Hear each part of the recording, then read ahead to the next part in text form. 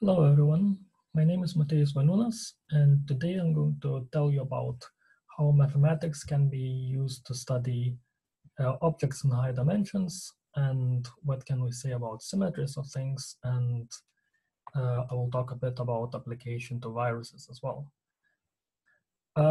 So on this lecture, I'm going to tell you a bit about symmetries on a plane, so what kind of symmetric objects we can have, and how we can describe them mathematically. In the second part of the talk, I will say something about how we can study similar things but in higher dimensions. So even in dimensions 4 and 5 and 6, we can have symmetric objects which we can describe, and we can study them.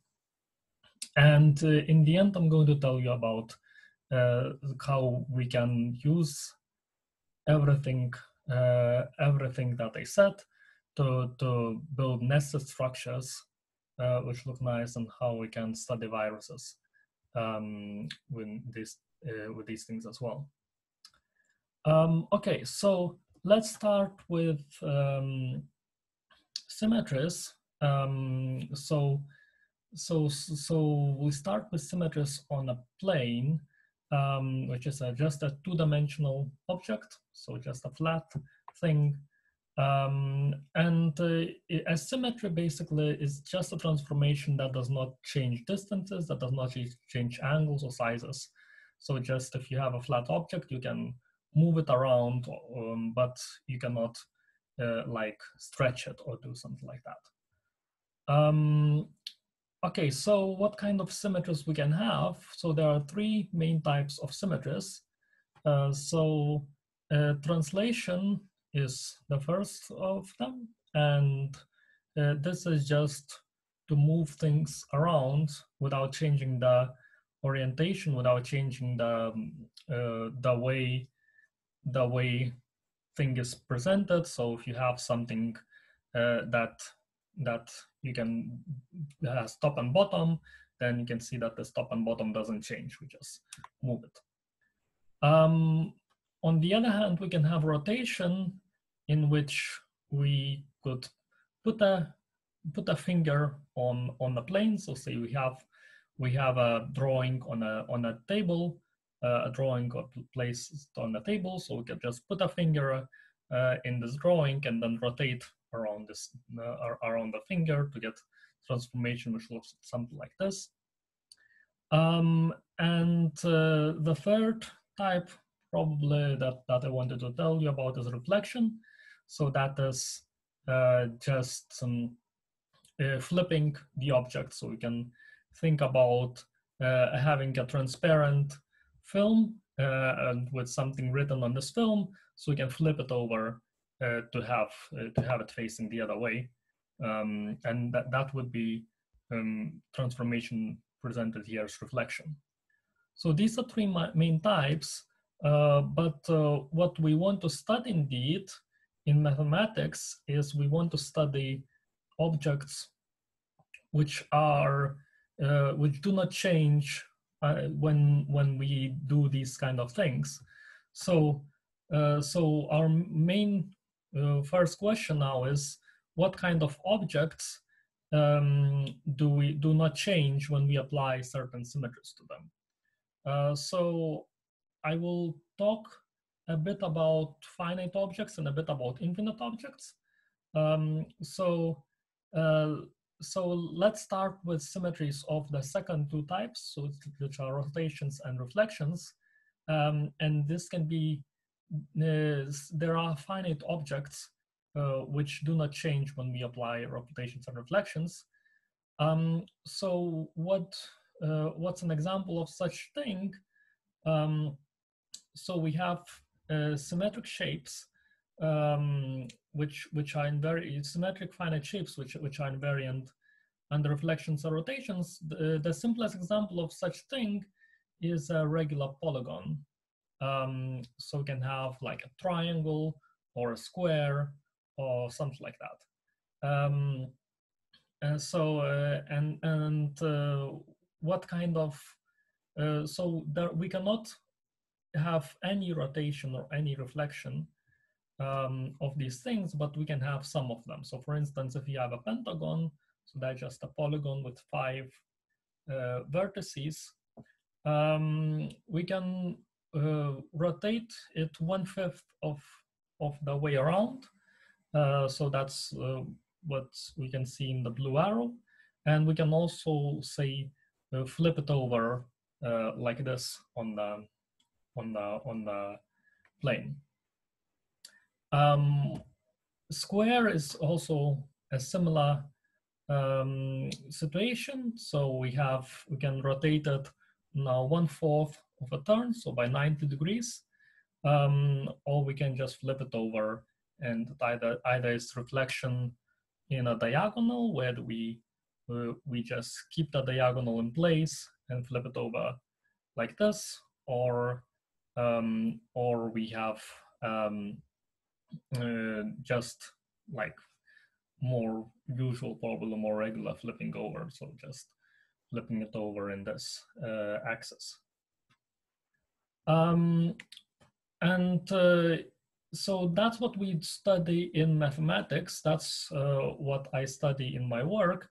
In particular, I study objects which are called groups. So this is just a mathematical description of how we can describe the symmetries of things.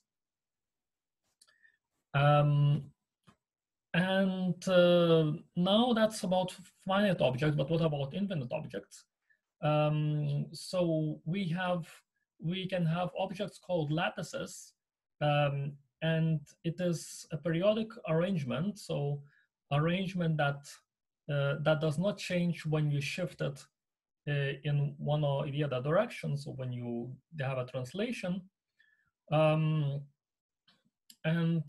so this can be described just as points where lines on some grid cross each other. So here are some examples.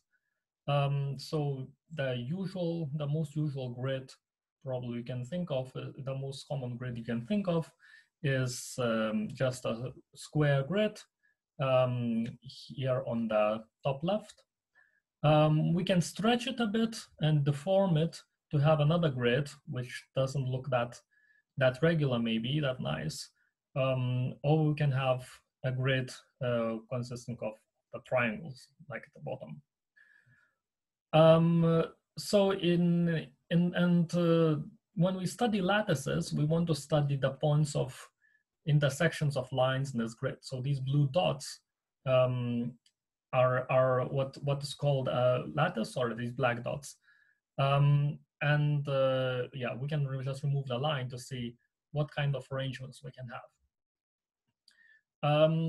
So these type of arrangements, they are invariant. They do not change when we do translation. So for instance, we can take this square lattice and just move this point over here to this point over here.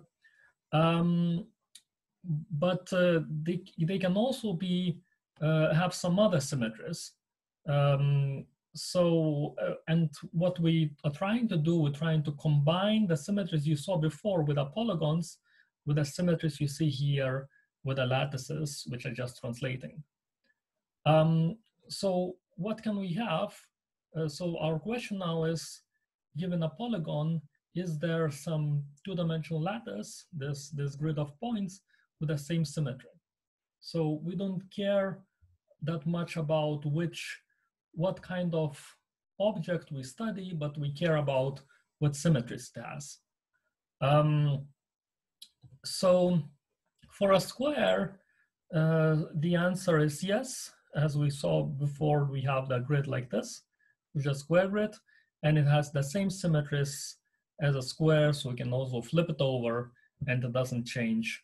We can rotate it by 90 degrees and it doesn't change. So for a square, we can combine these symmetries. For a triangle, again, we saw the other grid, and we can rotate it now by 120 degrees, 1/3 of the turn, or we can flip it over, and again, it doesn't change. So we have triangles are nice in this respect. But what about things like a pentagon? So at first you may think, well, maybe we can find some arrangement of points on a plane that a pentagon will have symmetries, and it doesn't change the pentagons. The symmetries of the pentagon doesn't change your object. But in the end, it turns out that we can't have anything like that. So to have some sort of nice arrangements with symmetries of a pentagon, we need to do some other constructions. And that's what we're trying to see, what we're trying to achieve. So now let's look at what's the situation in higher dimensions.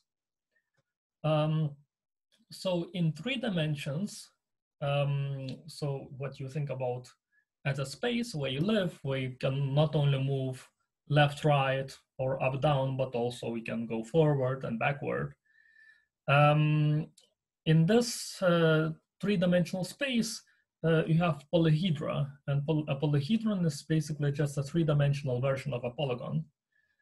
So now you have something like a cube. That's a simple example of a polyhedron. And you can see, again, cube has some certain symmetries. So for instance, you can take a midpoints of 2 faces and just rotate it 1/4 of a turn. And if you have a cube next to you, like a Rubik's Cube or something like that, you can see that this doesn't change apart from the colors maybe. Or you can rotate it 1/3 of a turn when you pick 2 opposite points on the cube, 2 opposite vertices, and just rotate it 1/3 of the turn. Or you can also, in 3 dimensions, you can reflect.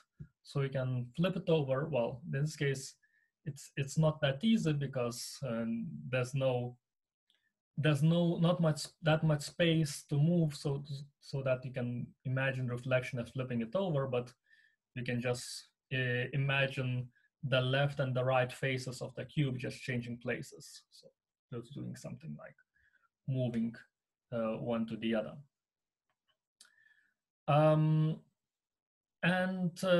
Another example of a polyhedron that I wanted to tell you about is an icosahedron.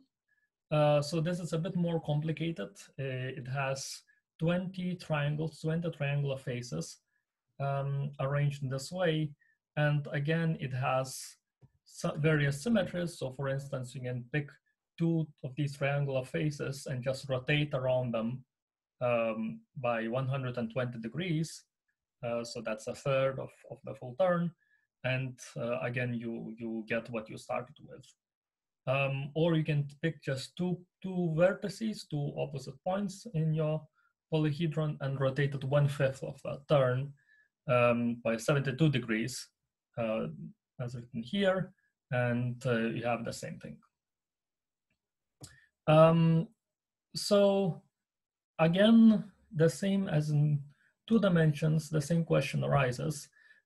We have something that's invariant under rotations and reflections, but what about translations? Can we have something in 3 dimensions that you move it, you shift it to somewhere, and it stays the same? And the answer now is yes, that we can have a 3-dimensional lattice, which is the same as 2-dimensional lattice, basically. It is some periodic arrangement of points. So you can draw a grid in 3 dimensions. Maybe it's a bit harder to imagine, but you can draw a grid something like this. Just imagine continuing to infinity. And then in this case, you can move things in three directions, so that doesn't change. So if you move something one unit left, so 1 unit right, it doesn't change. Or you move it 1 unit up, it doesn't change. And you can also move forwards and backwards. And here you can see again that this big infinite object is associated to a small thing, which is a cube. So this in addition to moving to translating your lattice, you can also have all symmetries of a cube in here. So cube is good in this respect, that we don't need to do anything else. We already have, we already can see cube as in some big infinite object, which has the properties that we are trying to see. But what about something like icosahedron that you saw before? It's another polyhedron. So could we have some three-dimensional arrangement such that we shift it and doesn't change, and in addition it has the symmetry of the icosahedron. So here it turns out that it's not that easy. So in particular we have a pentagon here on the icosahedron, and this is basically what ruins things in 2 dimensions. So in 2 dimensions we saw that we couldn't have any lattice with symmetries of a pentagon. In 3 dimensions, it turns out that it's exactly the same situation, that the pentagon somehow restricting us, so we cannot have anything bad. So in particular, the rotation of 1/5 of the turn around two opposite vertices of icosahedron, this rotation is what ruins things, and we cannot have a 3-dimensional lattice with the same symmetries of icosahedron. Okay, so now the question is, okay, we look at something like a pentagon, and we saw that in 2 dimensions, you cannot have any infinite arrangement that is symmetric on the translations and the symmetries of a pentagon. In 3 dimensions, it's the same thing, that we cannot have anything like that. So what if we just keep adding dimensions? Then what happens? So first of all, we need to define things. So it's not that easy to see things now that we cannot draw them, but in mathematics, using mathematics, we can describe things and describe the same things that we saw in the pictures in the 2 and 3 dimensions. We can describe it in any dimension we want. So we can describe in particular what it means for a lattice to exist. So again, we don't have any picture, but we can see, we can use mathematics to describe how it looks. And you can describe also something called polytopes, which are a generalization of polygons and polyhedra. And these again exist in any dimension. And what our aim is, well, our aim is to find finite objects that have the same symmetry as some lattice. So in particular, these symmetries of if you have a finite object, some polytope in this case, and has a symmetry of a lattice, then we call symmetries of this polytope crystallographic. And the name comes from things, the name comes from the word crystal. So if you take something like one of these rings, one of these 3 things, and so here you can see a diamond, pyrite, and a quartz. These 3 crystals, when you look at these things under a microscope, what you actually see is a lattice, a 3-dimensional lattice that I described above. So here, even in the middle picture, you can see that this minerals have like nice structure. They look like cubes. So it's because when you look at it close together, at how the atoms are arranged, then you can see that they are arranged very regularly, like points in a lattice. So this is where name crystallographic comes from. And now we want to see which symmetries, if we add more dimensions, well, what can we have? So for a pentagon, we saw that there's no there's no symmetries, there's no translations such that there's no lattice that is invariant under some translations and also invariant under symmetries of the pentagon. So we saw there's no such thing in 2 dimensions and there's no such thing in 3 dimensions. But in 4 dimensions, turns out that if you add a fourth dimension, a fourth axis to your coordinates, then you can have symmetries of the pentagon realized there in some sort of object. Or in case of icosahedron, which because icosahedron, as you saw, has not only symmetries of a pentagon, it also has 1/3 of a current symmetries of a triangle. It has more things. So 4 dimensions aren't not enough, but 6 dimensions, it turns out that 6 is the number that we need to go. So can have symmetric object in 6 dimensions, which has the same symmetries as an icosahedron. Okay, so we can describe these things. We can describe it all we want, but the question is, how do we see these things? So imagine we have some 4-dimensional object with symmetries of a pentagon. How do we see that it actually has symmetries of a pentagon if we cannot draw this? And the answer to that is we use something called a projection. So we can think about them as shadows from a higher dimension. So the same way you can think about shadows as an example to make 3-dimensional object into something 2-dimensional. So when the sun shines and you see your shadow, it is 2-dimensional. So we have something like this. For instance, so here's an icosahedron again, and it has so it has 12 vertices in total. So we can think about these vertices in here.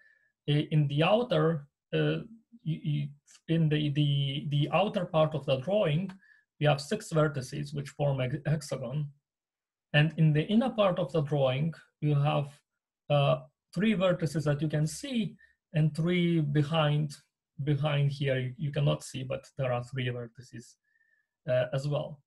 So when you take a shadow of this thing, what happens is you just see a 2-dimensional thing, what we call a projection, and it's just a 2-dimensional hexagon in the outer part, and then another hexagon in the inner part. And this basically tells us that if we take our higher dimensional thing and project it down, we have some nested structure. So these are 2 hexagons, but the one is sitting inside each other. So it's like we can have like some sort of onion structure where layers are nested. So when going from 2 dimensions to 1 dimensions, I can show you maybe more precisely what we are doing. So we take a symmetric arrangement like this lattice in 2 dimensions. So we have lattices in 2 dimensions. And we can take some symmetric arrangement in here. So for instance, here I took an octagon, which has the same symmetries as a square, if you imagine a smaller square sitting here. So it has some symmetries. And now suppose we have some line, so that's a 1-dimensional thing. So we have a line going here in the middle, and we want to show what happens when we go from 2 dimensions to 1 dimension. So what the projection does is basically takes every blue point and moves it to a red point here that is closest to it on this line. And we have some sort of 1-dimensional arrangement. Now you can see on the line, we have just 8 points but there is some symmetry still preserved here. So for instance, we can take this point over here and flip the line over around this point. And then this will not change, the arrangement will not change. So we somehow had symmetries of a square, now we have less symmetries, but we have fewer dimensions. And when we take really high dimensions, like 4 and 5 and 6, this allows us to maybe not to see the whole picture, but to see some shadow in 2 or 3 dimensions that we can then draw, and we can see how it looks like. So here's what we get in case of pentagons. So we take some symmetric arrangement in 4-dimensional lattice. It contains a bunch of points, and then we project it down to some 2 dimensions. And when we do this, we can see that we can see some sort of nested structure. So different layers here of the structure are represented in different colors. So we have some points on the outside, some points in the inside, some points in the middle. And it has symmetries of a pentagon. So you can see that, for instance, if you take this arrangement and rotate it by 72 degrees, 1/5 of the turn, then it will come back to where it was. So that's how you can get something with symmetries of a pentagon. What about higher dimensions? So here we can use the same techniques to see something that has symmetries of an icosahedron. So these 2 polyhedra that you can see here, again, sort of nested structure. You have one in the outside and one in the inside. And this way we can see that from projecting from 6 dimensions to 3 dimensions, we can have some sort of nested structures like this, and they have icosahedral symmetry. So yeah, you can see it has like it has some pentagonal things inside here, so we can rotate 1/5 of a turn and it doesn't change. Or you have some sort of triangular things as well. So for instance, this hexagon has symmetries of a triangle, and you can again rotate 1/3 of a turn there. Okay, so this is the example, the one of the things that we want to study. So the symmetries of an icosahedron and how we can see it, how we can use higher dimensions to somehow produce these objects. So many objects have the same symmetries of as an icosahedron. So you can see the polyhedra here. So I just picked 3 pictures of the polyhedra. This is called dodecahedron, icosahedron, and I believe rhombicosahedron. They have complicated names. But you can see that although these look like different pictures, they all have the same symmetry as an icosahedron. But these are just mathematical objects. But there are actually some real-life objects that you can see in your life that have the same symmetries. So, for instance, probably most of you have seen a football. So a football, if you look at how it is arranged, how the black and the white faces are arranged, it also has symmetries of an icosahedron. There are some buildings, some nice buildings. So this one, I believe, is some science museum in Vancouver, which also has the same symmetries as an icosahedron. But what I wanted to study here are mostly viruses. Many viruses have this property that they have the same symmetries. So here you can see again, some pointy things. So it's not exactly an icosahedron, but it has the same symmetry. Okay, so how we can study these things? We do what I said before. We use nested polyhedra. So the example you saw before, it looks like the picture on the right, and on the other hand, on the left, we have some biological object, which is a virus, and it is a bit more complicated. So what do we see in these pictures? Well, we want to match somehow this picture on the left, which is what exactly we have in the real life in biology, with picture on the right, to somehow describe what we see through the microscope, describe it mathematically. So first, we just remove the edges. We keep the points, just the vertices of our polyhedron, and we have some sort of nested structure. So perhaps when we cut it, if we cut things open, we can see better what structures we have. So in biology, again, we have a virus, and the virus has some thickness in here between the outside and the inside. And the nested polyhedra, again, we have some sort of two layers. So what happens, what we do is we try to combine these pictures in a way that we somehow, the outer layer in mathematics describes the outer layer in biology, and the inner layer describes the inner layer.